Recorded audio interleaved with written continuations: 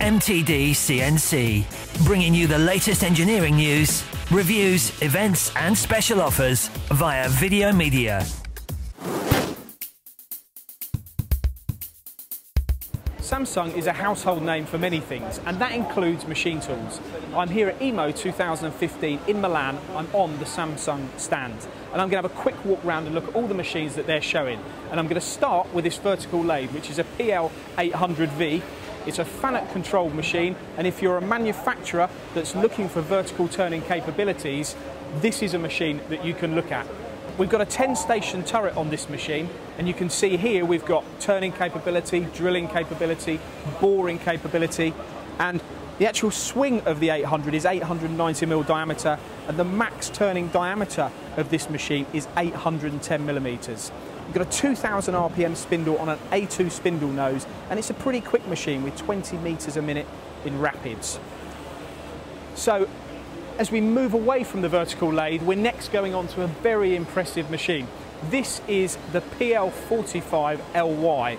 This is for manufacturers that are looking to turn larger components. You can see here this particular machine has a Y-axis which is actually in operation at the moment. This is a really impressive bit of kit.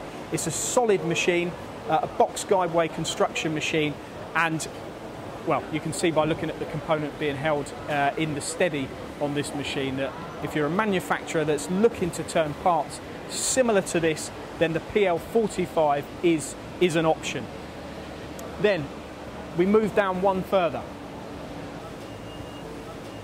This machine here is the PL35LM. So there's no Y-axis on this machine, but you can see the L stands for a long bed. So if you're looking for a 2-axis or a 3-axis turning centre with a large turning length for capabilities, then the PL35 is an option. This machine has actually got mill drill, and it's driven by a FANUC control.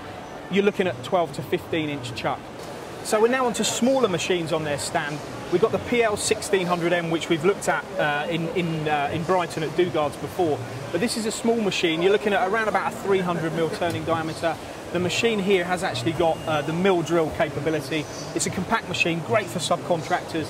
There's actually a 3-jaw chuck in here, and you're looking at, again, between sort of 6 and 8-inch chuck with an actual bar capacity on this machine of 46mm. We've then got the SL2500M, which is a new machine from Dugard's here. You can see we're actually doing some gear cutting on this particular machine, which is quite a novel demonstration. No Y-axis, but if you're looking at mill drill, turning centre, the SL2500 is another machine that's on show here. Moving one machine further down, we're now onto the PL2500SY. Seen this machine before, very popular in the UK. Sub-spindle machine, the Y-axis is in operation here. It's a 8-stroke 10-inch chuck machine. You've got a parts catcher, and the second spindle here gives you the opportunity to do one-hit machining. You can see the Y-axis in operation here, and the milling.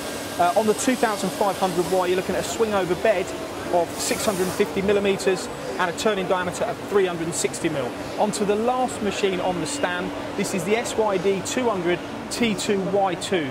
This is a twin turret machine turning centre. It's a twin turret, twin spindle. So again, really for one-hit machining. If you're looking to complete components quickly and be machining on the front spindle while you're machining on the back spindle to reduce or eliminate downtime and make parts quicker, then the SYD200 T2Y2 has also got Y-axis on this machine. This is the last machine here on the stand. It's a very impressive stand. It's been a busy stand here today, and this is the Samsung stand at EMO 2015. For more videos, products and news, go to mtdcnc.com or follow MTD Online on Twitter.